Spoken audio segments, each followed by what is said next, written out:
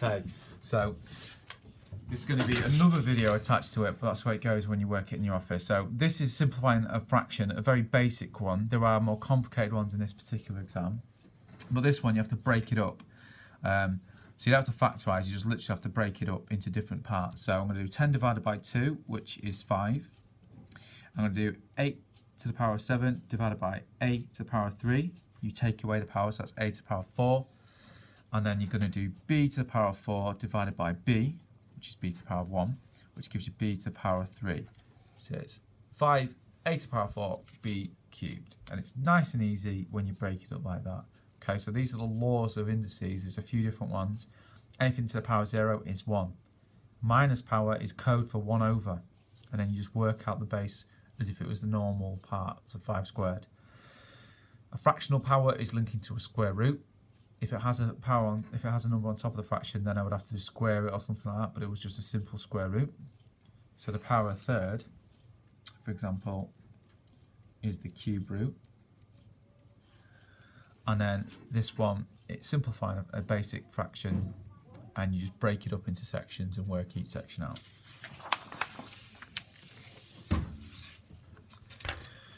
Okay, this one, there's a few ways to do it, and I'm tempted to show you the algebra way, but I think I'll just do it the numerical way.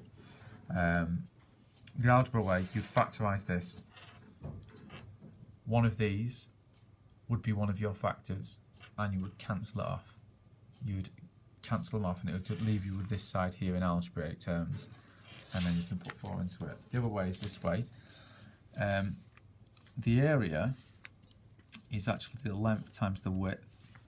We have one of the lengths, or the widths, doesn't matter which one it is, it's just these two multiplied together. We've got one of them, and we know that this multiplied by something will give us this. So what I'm going to do is substitute 4 into these. So 2 times 4, take away 3, it's going to be 8 take away 3, which is 5. So this width is 5. This length here, which we don't know yet, is multiplied by 5 to give us this big thing here. So if I put 4 into that, I'll get that as a number as well. So 10 times 4 squared, take away 4, take away 21.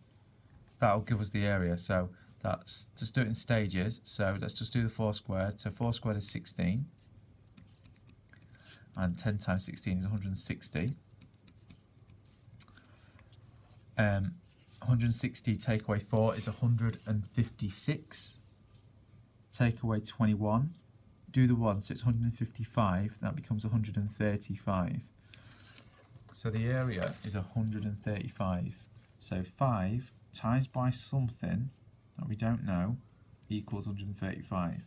So to find that missing thing, we'll have to go on the 5. I'm going to divide by 5. So the thing we don't know is 135 divided by 5. I'm just going to go for the bus stop method. 5's into 1, none.